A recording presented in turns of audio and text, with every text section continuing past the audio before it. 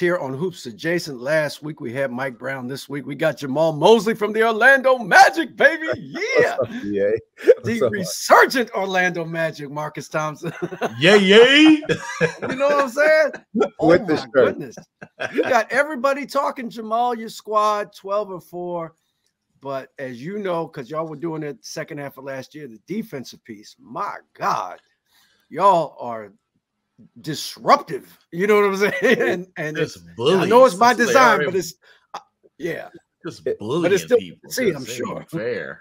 It's it's our identity, and that's what we've talked about from day one. Like, it's who we are. It's the guys we have that are capable of doing it. And you got a bunch of guys that want to defend. They want to sit down and guard. You have 3 guys that I want to make the all defensive team. Guys like Jonathan Isaacs, like, I want to try. You can try to get defensive player of the year.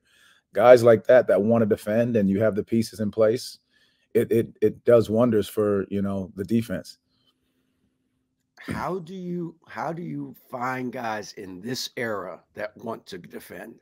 It is so hard to find guys that want to do that on a regular basis.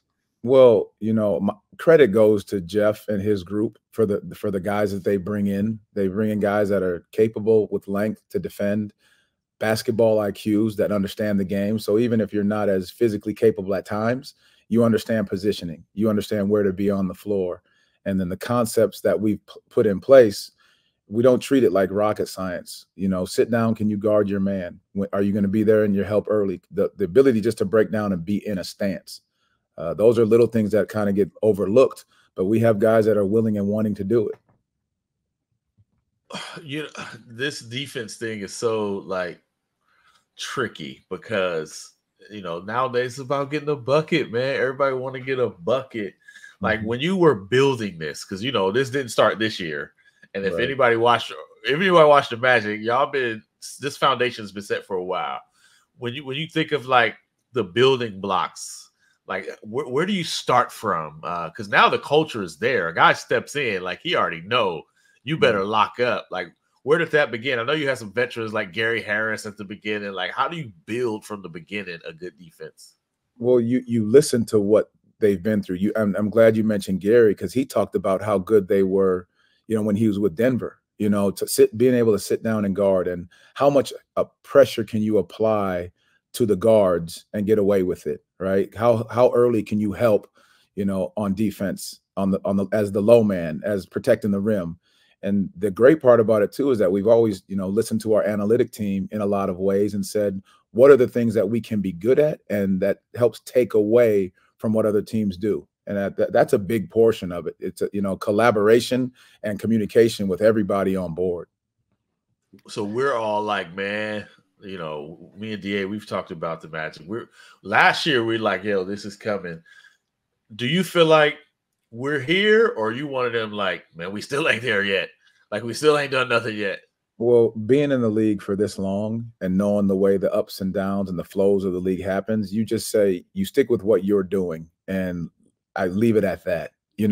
Because I think you start to think you arrived and you're humbled quick, right? You start to think you're too far down, and you can beat yourself down. So I think with us, since the moment we've arrived as a coaching staff, and what Jeff and his team have put in place, is we've been the same.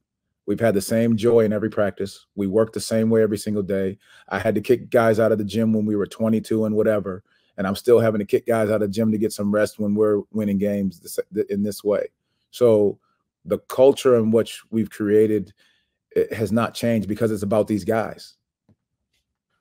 Man, come on, DA. I need him to take his shirt off and go crazy. Yo, I told you I was nice. That's what I need. I need you standing on the scores table somewhere, and right? Believe what I'm saying? Give him the pat down. Come on, coach. Give him that pat down. I'm gonna tell you right now, you will not get that. I wanted to go back on what you talked about with the analytics thing, because I think it's so vital. Your buy-in is obvious, but the translation it sometimes gets lost in translation between the people in analytics, who most of whom are well-meaning, and they're we just want to help the team win. Here are numbers we think will help the team win. But sometimes players ain't trying to hear that from somebody in a jacket. You know what I'm saying? So how did that communication get passed along to the players for them to go, okay, we'll try that because this does make sense. You have to give it to them. I think and mind you, our analytic team is great. They do a tremendous job of breaking it down to where I can understand it. And that's special. So they tell you what is effective, like where are we giving up shots? What can we take away? And are we capable of doing it? Is this a good shot for the team to shoot against us? And there's some luck, obviously, in certain things, but they were able to break it down to where we could see where our area was effective. Is that better for us being a switching lineup or staying in our coverages, and who's in coverage is better? And then there's the eye test that you never forget the eye test. And so you have to see if it matches up, and being able to match a lot of these things up is what's helped us. You know who like really kind of embodies Orlando Magic basketball, and I know he's out right now, but Wendell Carter Jr., man. Yeah. That dude, he's like not small, obviously, but he's not a 7-footer. But man, that's like a solid dude. Like, he ain't scared of nothing. No. Like, you kind of built this thing on a dude who got that kind of like cut from that certain cloth, right? Just guys that are capable of doing a little bit of everything. You know, defensively, he can guard a 1, he can guard a 5. You know, he's chased guys off pin downs, he's switched in the pick and roll. Offensively, and that's the thing about this team as well, is that you got guys that make decisions. You have IQs, you have basketball IQs on the floor. So to that credit is that when you don't have the athletic skill, you have an IQ that can put you in position to do the right thing. Yeah. I am so glad, Marcus, they didn't give up on Suggs. I'm sitting there going, I know this kid is going to be a good pro. I know he's going to be a good pro. Like, they don't give up on this kid. Who be giving up on people like 6 months into their career? That's what I'm saying. What are we doing society, anyway? Right? Yeah. Right. You have to give these guys, you have to give each guy an opportunity to step into their journey, because it's their story, it's their journey. You got to let them be and meet them where they are in that moment. And I think that's the part. If we say we're about growth and development and helping these guys get better, that's our job as coaches, is to teach. And so you have to meet them where they are and help them grow into what you could think they want to become, as well as where you see them going. Right. So who is your development team superstar, your staff superstar? Who's the guy that? It's tough. I'm telling you, our staff is unbelievable. And so we got from top down, it just goes like from our assistant coaches, you know, Jesse Mermis, Brett Brillmeyer, Dale Osborne, Randy Gregory, Lionel Chalmers, Tay Carter. We have a development team of guys that just gets it done. Like, these guys are video room and court, and they're working their tails off. And because of the background of player development and what I've saw, you know how to help these guys get better to help the players get better. So it's about growing everybody. It's not just the players in general. It's got to be Randy Gregory, because he's also playing defensive end for the 49ers. So managing 2 jobs like that, man, boy, that boy good. He's nice like that. Very nice. No, your Randy Gregory for us is pretty awesome. Does a great job with our guys. Coach, who's the player who you obviously they're all talented, but who's the player you felt like, man, over this last year, 2, 3 years, whatever, like, I've really seen this person come a long way, this like professionalism come a long way, this player come a long way. Like, who's the one who had you rolling your eyes at first, and now you're like, yeah, this is my dog? You just mentioned him. Right. No, because I would have guessed Cole, but yeah, that makes sense. Oh, I mean, it's Cole is great, and they're all great. That's the thing, that it's hard to pinpoint one, because it's like you have a piece from each guy that's doing something. You're like, wow, you get that, right? Like, Jalen took time. The game started to slow down with him. He started to register things, realized how good he could be defensively, and embraced it. Cole, understanding how good he can be offensively and a playmaker, and then guarding the way he's guarded and accepting where he is, coming off the bench. Growth. Like, that's what this team has done. They've all accepted their responsibility to the team with being able to thrive in who they are. I want to get back to Suggs for a second, because I'm just obsessed with this. Because because I just remember before the draft and just talking to people who were on USA Basketball, and just they said this is like one of the great leaders we've ever seen. Of all the kids that have come through this program, he's like the best leader we've ever had, you know. And so knowing his background, his football background, and all of that, taking Gonzaga to the final, you know what I'm saying? Like, so I'm like, yeah. No, yeah. But then you had to tell him, oh, by the way, we're gonna move you off the ball now. And I just wonder, like, how did you see that would be better for him, but still allow him to do the things that he's good at? You just mentioned his leadership, but it's also his ability to understand what winning is. And he's won everywhere he's been. Football, basketball, college, AAU, he's won. And I think what they're putting together is guys that understand what winning is. And winning is doing things that may not be comfortable for you in that moment, but you know it's the right thing for the team. And that's what each one of these guys has done. They register, listen, I know how good I can be. I could probably give you 25, 30 a night, but I also know in that same breath, that might not lead to what we are trying to do. And I think that's the great part of the characters that we have here. In the process of building a team, like, do you find patience is tougher to come by now? Because I mean, I'm sure they can smell that they can beat anybody, right? They can taste like we're as good as anybody. But you've built this thing, right? Is it you find patience is, since you're closer now, you're better? Is it harder, or is it easier because you've already been through it and you learned it? Well, it's a nonstop, lesson, just constantly teaching. It's for our guys. That's why I keep giving praise to our coaches, because they keep explaining to these guys every scenario is going to be different, and being able to go through it. You're learning when you win, you're learning when you lose. So how do we do that every single day? And the patience piece, I really think our guys get it. They know how confident, how good they can be, but it's also the other side of how do you handle success? That's the biggest piece. They're not ready, huh, DA? They about to turn up now. You got to keep them off the club. You know what I'm saying? You got to keep them off the gram. It is amazing that in this day and age, just all the things you got to deal with that have nothing to do with basketball. But I just don't. The great part about this group, they're so connected. They hold each other's feet to the fire. They hold each other accountable. And so when we're talking to them as coaches, they're hearing that, but then they're also it's being reinforced by the next person, the guy next to them. We're celebrating each other as well as holding each other accountable. So Jamahl, I wanted to ask you. Oh, go ahead, Marcus. Well, I was hoping you could kind of contextualize, like, what's it taking for Markelle Fultz to get here? Like, how tough has this guy been? What kind of resilience have you seen? A lot of us don't know the story, we know bits of it, but you've seen it behind the scenes. Like, how amazing is it that he's made it to this point? He is one of the most joyful, faithful, committed human beings I've been around. His care factor for the people around him is like nothing else I've seen. He cares about the guy next to him, and that's what it embodies. And then his work ethic to get back right, whenever there's an injury or whatever the case may be, he's a workhorse. And that's the great part about him. He brings a sense of joy every time he steps in the building, every time. Because he doesn't, that's what these guys lean on, is that you can't take it for granted. You can't.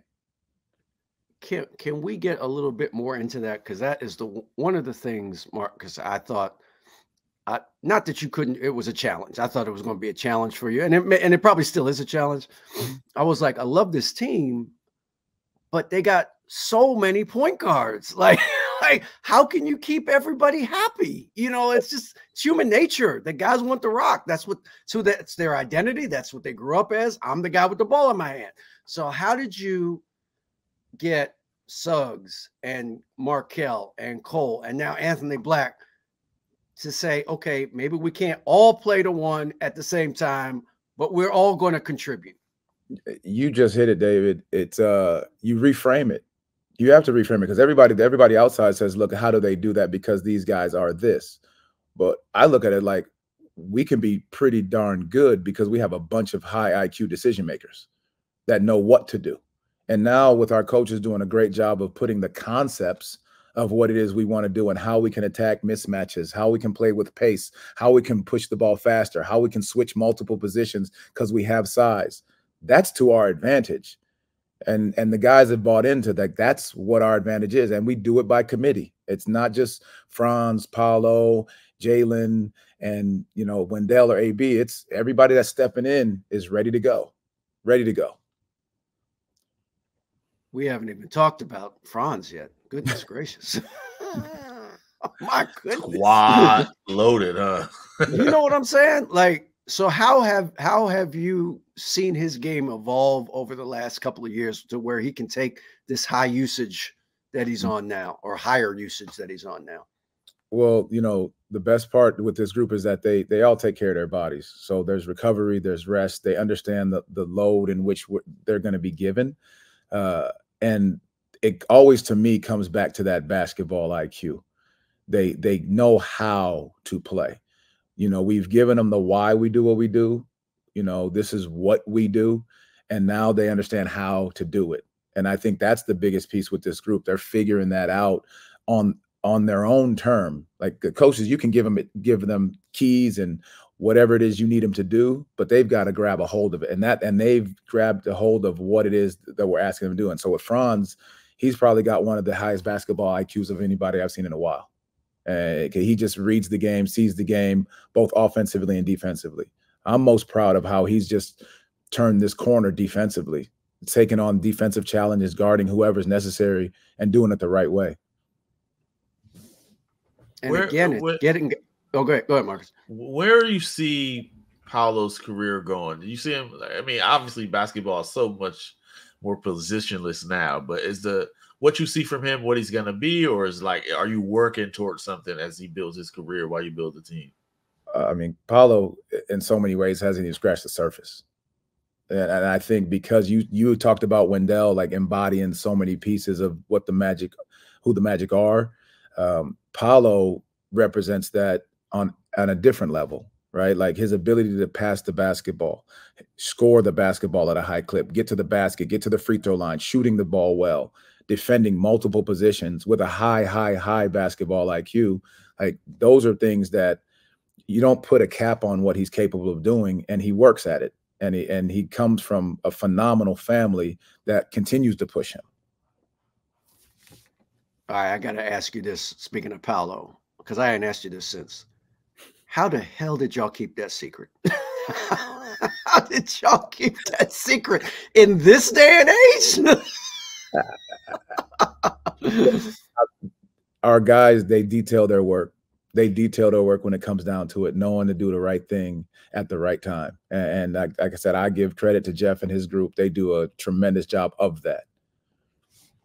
Yo, what?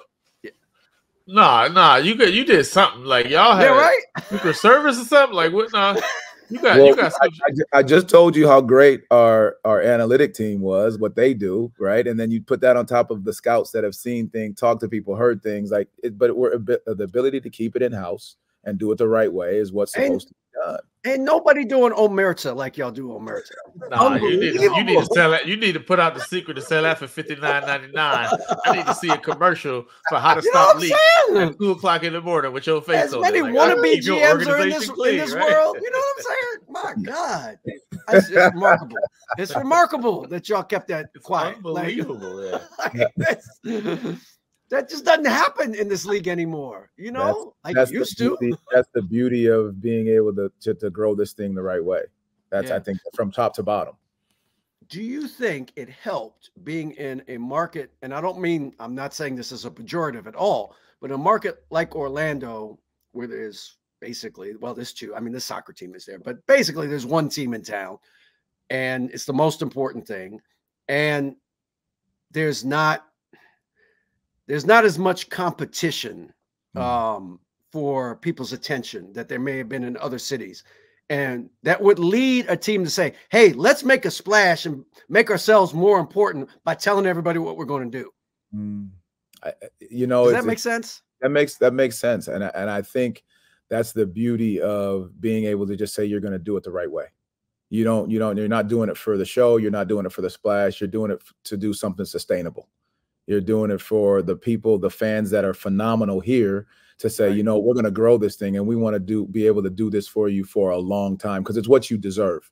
You deserve to have it organically done the right way for a long period of time. And having a big splashes for a moment, and then you lose it, and then you're looking at, oh, now what? Versus we've got a group of young men that are willing to do the right thing, play the right way, do it by committee, and it's what the fans can embrace. You know, one thing I've come to recognize in my time in the Bay is what y'all producing in Milwaukee, man. I feel like a lot of origin stories starting in Milwaukee. We had Jordan Poole, you got Kevon Looney, they just got Brandon Pajemski, like, and then you got Latrell Sprewell from back in the day, from like. Yeah, Karan Butler was from Racine. Brother from Racine. Like, you got Anthony Black, who got Milwaukee ties. Y'all hooping out there, huh?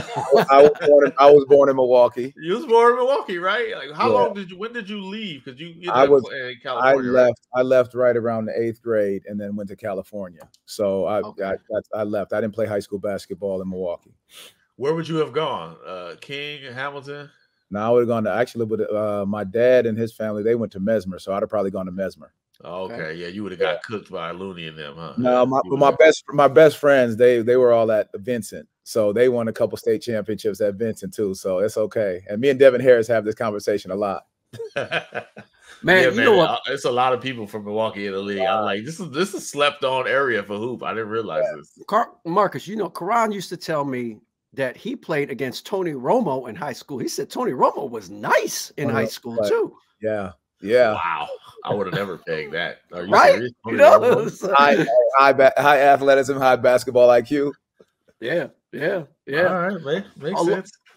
Along those lines, you got to tell me what playing for the Seoul Samsung Thunders was like. What was that like? Oh, wow.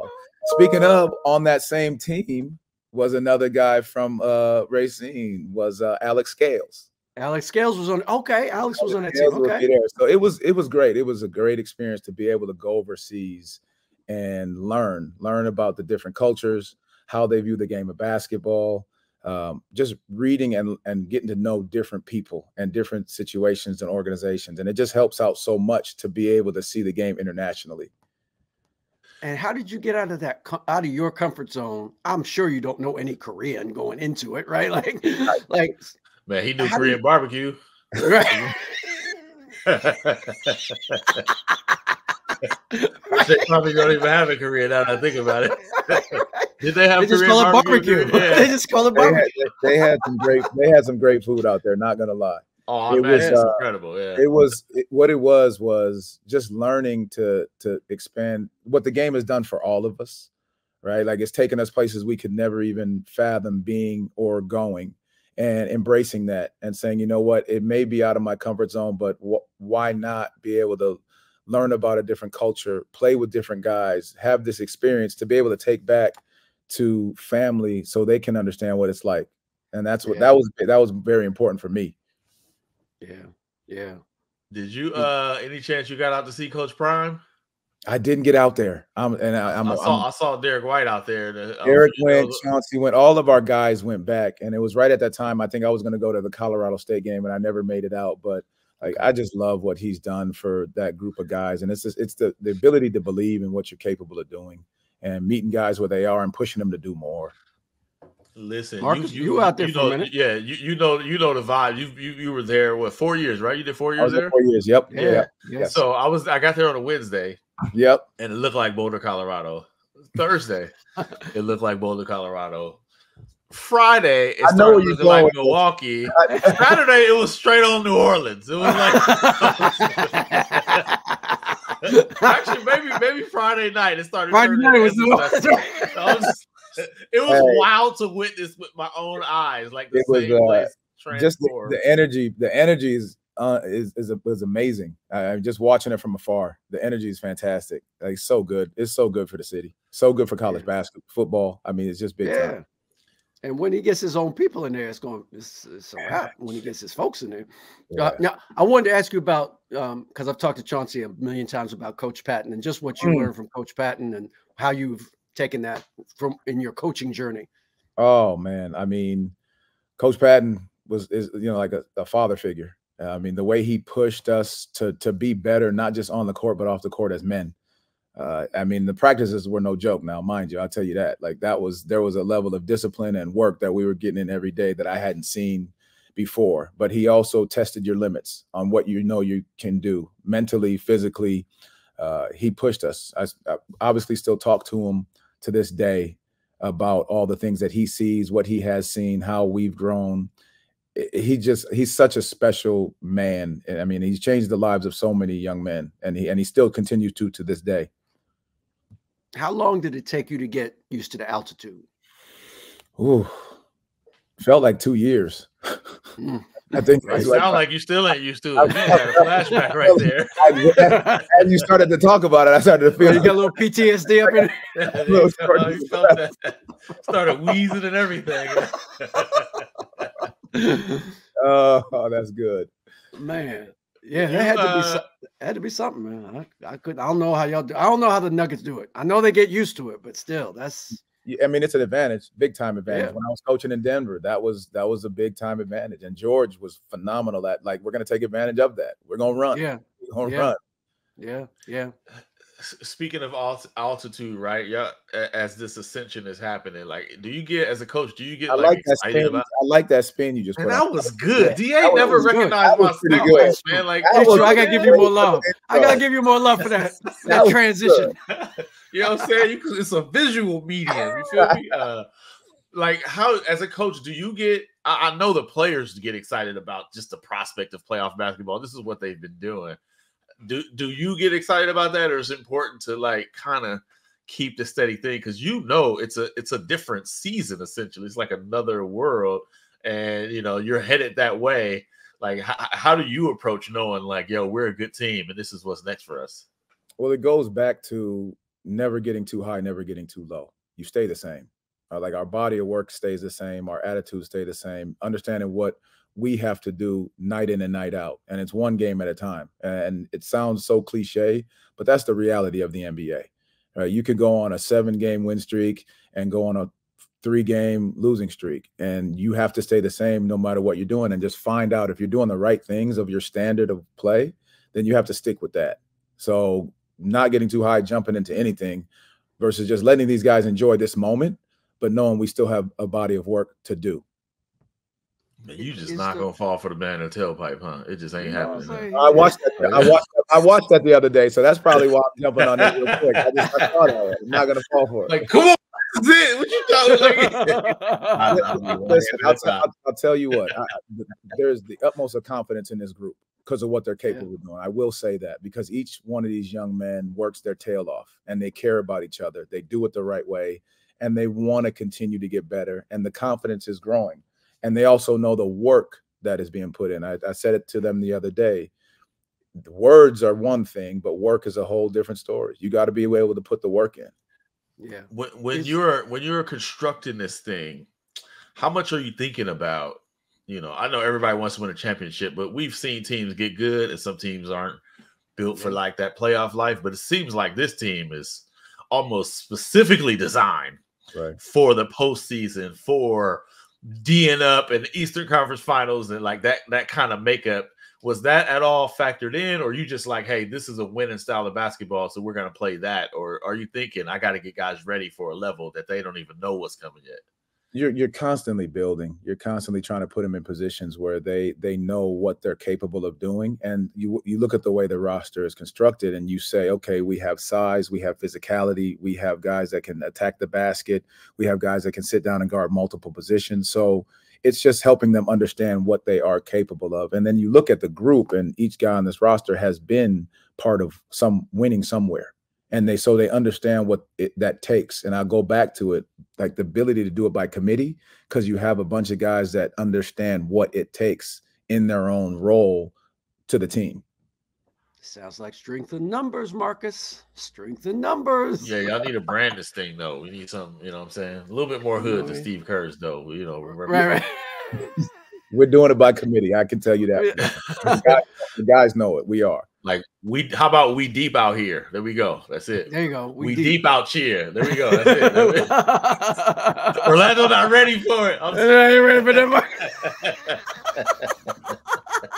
I'm a marketing genius, baby. Let's go. You got me. One of the numbers, I love numbers with you guys, is I think, everybody looks at the kind of difference between offensive rating and defensive rating, but the number I don't think people look at is that y'all are number 1 in free throw rate, number 1 in the league in free throw rate. And I wonder, is that again intentional? Is it just, hey, Paolo and Franz can get to the rim and they're going to draw a lot of fouls, and we're just going to lean into that, because it lets you set up your defense, right? Without a doubt. And then you have to go back to the reality of what does your roster look like? What do you have? What are you capable of doing? You have guys that are 6'9", 6'10", can handle the basketball, can get to the basket.